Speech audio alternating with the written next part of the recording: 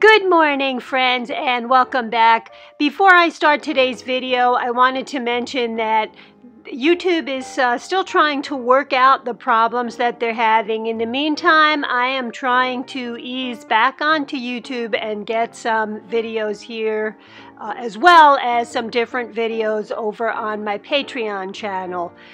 And I wanted to ask you what might help, because some of you asked me how you could possibly help me. If you share my videos on Pinterest, Instagram, Facebook, Twitter, wherever you can, that's a big help over here too. So with all of that said and out of the way, I wanted to show you one of my absolute all-time favorite projects. And I made these as ornaments, and I'll show you 3 different ones. Actually, I made a fourth one. I'm just not crazy about the fourth one, but I will show you how I did one of these, and you can follow these instructions on any shell that you would like to make. So you can see I decoupaged the front, and I added some bling on the inside of these, and I also, as you can tell, added a lot of gems and decorations on the outside. And I'll show you the simple way that I drilled these, drilled a hole in them also. So in today's video, I'm going to focus on this shell, but this goes for any shell and any napkin and any gems that you would like to use. All of the same instructions and the same materials apply. So here's what I did in order to get this started. For this particular shell, on the outside, I used this Krylon metallic brilliant gold. You want to make sure it says brilliant on the label. You can also use this bin primer, it's shellac based, over the shells where you would just like a white background, like this one. You can see that this has a spray paint coating on it inside and out, but that is using the bin shellac primer. Now, I specifically went with these spray paints, but there are a couple of reasons for that. One is if you are giving these away, or even if you're going to just use them year after year, nothing holds up like these spray paints do. There are polymers in there that really bond to these shells. If you want to use chalk paint, I still suggest you use the bin primer first, let that dry, and then add the chalk paint over it.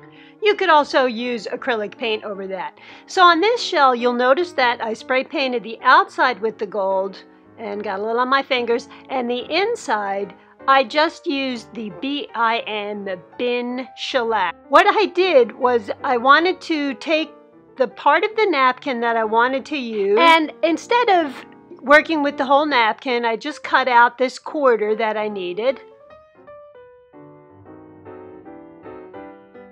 I then separated the napkin. Just dampen your fingers and go to each corner and press and pull the napkin away. And now I wanted to make sure this fit in here where I wanted the specific images that I wanted to show up. So here's a trick with these napkins. Don't apply the decoupage glue on the inside.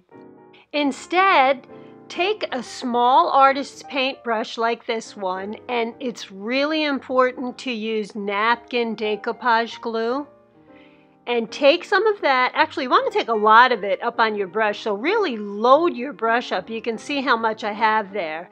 Now the napkin is dry, the shell is dry, and what you want to do is, first of all, put the napkin decoupage glue down up there at the top where you have that steep curve, and from the center out, pull the brush out. Now because this is napkin decoupage glue, it's going right through the napkin, and it's going right down onto the shell, and you're actually avoiding wrinkles this way. If you were to put the decoupage glue down first, that could cause some wrinkles. When you do it this way, you just avoid the wrinkles. And I'm even going up here over the top, and I'm kind of painting the napkin right into the shell. By the way, one thing that I always like to mention is when you get to the ends down here, you want to make sure you really get a lot of decoupage glue down there. Sometimes if you're just going along, you kind of pull the brush up a little bit so that there's such light pressure down there that you can have loose ends. So I'm just going to go around the rest of the inside of this shell and paint the napkin in here, and I'll show you how this looks. So now that I'm done with the decoupage glue, you can see that this is still wet. So I'm going to put it aside to dry. Don't worry about pulling away these edges yet. We want this to dry first. And just as another security measure, I'm going around these edges to make sure that they're all secured down with the decoupage glue. And now that the shell has completely dried, I'm going to take a nail file and go all around these edges. If you have any type of sandpaper or a sanding block, you just want to use a medium grit and make sure you file in one direction so that you don't pull your napkin away at all. Even on a microscopic level, you might not be able to see it, but if you go back and forth in a zigzag manner, just like with fingernails, you can make the edges jagged. So just make sure you're going in one direction and pull all of that excess paper away. And make sure you brush away any of the filings that are left inside. And I'm now taking triple thick glaze and I'm going to coat the whole inside with this because I want a very high gloss. You can also use a Liquitex matte varnish on this. You can use a satin varnish. You do want to make sure that you put some type of a protective coating over your decoupage. There are several videos on YouTube that tell you how to drill holes through shells. And I have one of these smaller electrical drills, and this is the one that I used. And I just used the bit size that I wanted, put this through here, and it did take a full 2 minutes. You want to let the drill do the work. This is a miniature Dremel, and I tried using the Dremel, which also worked, but for some reason I just preferred using that drill. And that's a drill that I got from the craft store, so no hardware store with the big bulky stuff or big strong hands. I wanted something a little more delicate. And you can practice on other shells first. That's really a good idea. And remember to let the drill do the work. And by that I mean turn the drill on, leave the bit in there, and don't press down or force it. Just allow the drill to keep going until it goes through. By the way, I did drill from the inside of the shell out. So not this. This is the back side. I went through the front side and drilled that way. Just made it easier for me. Now we want to take our trim. Now you can find these in the wedding section of the craft store. You can also find them in stores like Joann. Now these things get really expensive.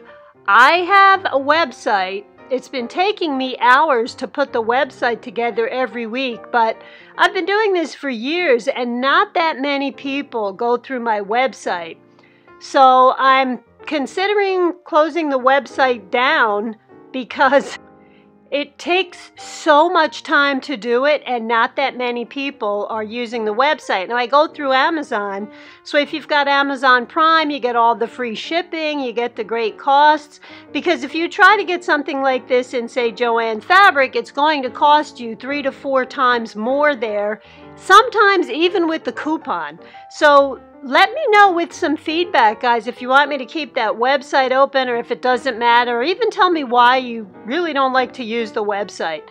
And I may base my decision on that because I'm just doing it for you guys. If it's not necessary, then I won't do it. So here's the E6000, and here's what I did. I found that once I took this bamboo skewer, I broke it in half. Once I took the bamboo skewer, it made it a lot easier to apply this E6000. Number one, you want to make sure you're using E6000. If you use a hot glue gun, a craft glue, anything else other than E6000, you run the risk of these falling apart. This part in particular, it's a little bit time consuming, but I found it to be incredibly relaxing, especially with the way the shell looked when I was done. So what I'm doing is I'm using this bamboo skewer, the pointed tip, and I'm going inside the grooves of the shell, and I'm working on 2 grooves at a time. Now this shell, I wanted to do a combination of pearls and of the crystals that I have on the spool. So the first row here is pearls, the next row is crystals, then the next row is pearls. I'll show you what I mean. And by the way, it was a lot easier for me to leave some excess up at the top and a little at the bottom. You always want to have a little bit more than you need rather than not enough when you're working with these gems. And something else that I learned, the stick that I was using kept getting really tacky. So what I did was I took a baby wipe and I just kept wiping this tip of the stick or toothpick, whatever you're using. I just kept wiping that off, and it still worked great to go back in and apply the E6000. And now that I'm all done, I went around the edges and I carefully clipped away any of that excess. You do want to make sure this is dried first. The E6000 takes a little time to dry. Every time I use my hands there, that is my international symbol for let this dry. So I'm going to let this dry a little bit longer, and then I'm going to come back in and go around these edges and cut away that excess from the top and the bottom. And by the way, up at the top of the shell here, right there where the hole is, I wanted to make sure that I didn't cover that with any of the gems. Now here is a different shell that I worked on where I just strictly used all of the crystals, and on the inside I used a napkin that was black and white. And I said to my husband, doesn't this have a more masculine look? And he kind of laughed. So I meant that it's not all flowery. So if you prefer something that doesn't have all of the flowers, you could possibly use the damask. I put this vintage looking coat button on the inside that's very fiery. There's also a snowflake on the inside of there that's got a lot of glitter to it also. And with the hole up at the top here, what I did was I just took some bead and jewelry stretch cord so that I would be able to hang it. You can also fit very thin ribbon through here if that's something that you would like to do. So now that my shells are done, I'll show you how they all look. And I tried to put them in the right light so that you can really get the idea for how glittery and beautiful these are. These were one of my absolute favorite projects to do. I hope you like this as much as I did. I also want to let you know I have been collecting napkins for probably 15 to 20 years. So sometimes people write to me and say, I have to have that napkin. And I apologize, but I can't always tell you the best place to get the napkins. I try to have them on my website. I'll put a link below. This is the shell that I wasn't that crazy about, and it's only because I put that large gem in the center first. I should have actually just used, now these are, by the way, these adhesive gems that you can get in the craft store, and I put some of those around there. And on this shell I did the decoupage on the back and put a lot of glitter on there. For the holidays, I really, actually year-round, I love a lot of bling and glitter. So here is the shell that we worked on today with the gold and the pearls and the gems. And this is how the back of it looks. And then the inside, of course, has our decoupage in there. And you can see how very, very shiny this is. This is completely dry. That's the triple thick that does that. And very happy with the gold shell. On this shell, this is where I just used the Zinsser bin shellac on it. And then I put the gems on it. Now on the inside, I went with a more typically Christmas theme and added some gems to the inside of this one also.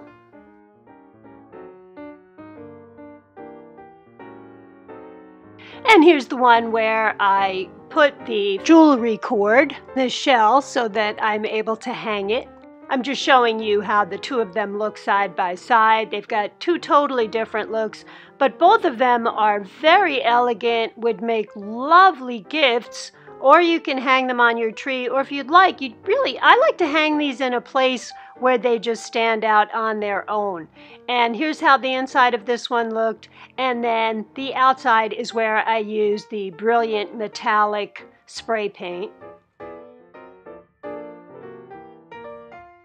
And that is my video for the week. Thank you so much for tuning in. Thank you for subscribing and staying with me. I am really trying to work this out with YouTube. I'm in contact with them. I know they are trying to do the right thing also. So let's hope that we can get this worked out. I am also on Facebook, Upcycle with Decoupage. If you head on over and like and follow the page, you'll be notified every week when I put new videos out, whether it is on YouTube or Patreon. Plus, I'll also keep you abreast of some new things that I'm working on this year that I'm very excited about. Also, if you've got anything you'd like to suggest about the website or what might help, as long as you're polite, it's really nice to hear from you. If you've got anything constructive, please be polite and let me know. I'd be happy to work with you. I am thinking that the website, it's just so much extra work, and if no one's using it or not that many people are using it, I won't keep it up there. I watch YouTube videos myself, and sometimes I think, where did they get these supplies? Where do they get these products? I would rather get them all in one place. So that was my idea behind putting the website together. Plus, while you're on Amazon, you can do all of your other shopping while you're on my site. You don't have to leave it and go back. So maybe you weren't aware of that. Let me know on Facebook or here below in the comments what you think about that, okay? By the way, I did get these shells from Amazon. They're baking shells, so there were 4 of them. If you go to the craft store, a lot of times they have the small seashells. You can work on those also, but it was much easier to work on the larger ones. You could do a whole tree with these, and that would be beautiful. If you're lucky enough to live near the coast, then you don't even have to worry about the craft stores. I'm only about an hour away from the coast, but I still had to get these from Amazon. It's a little chilly out here right now to be walking on the beach, especially putting your hands in the water. So thank you again, my friends. I'm so excited to be putting a video on YouTube this week. I think I will probably see you next week, if not the week after that. Patreon, if you want to come over and join me over there. I am also putting videos up on Patreon. And I'll put the link to that right below so that it takes you directly to my page. And if you'd like, you can post pictures of your work over on my Upcycle with Decoupage Facebook page. Okay, guys, this was a lot of fun. I'll see you next week, hopefully. Thanks again. Bye-bye.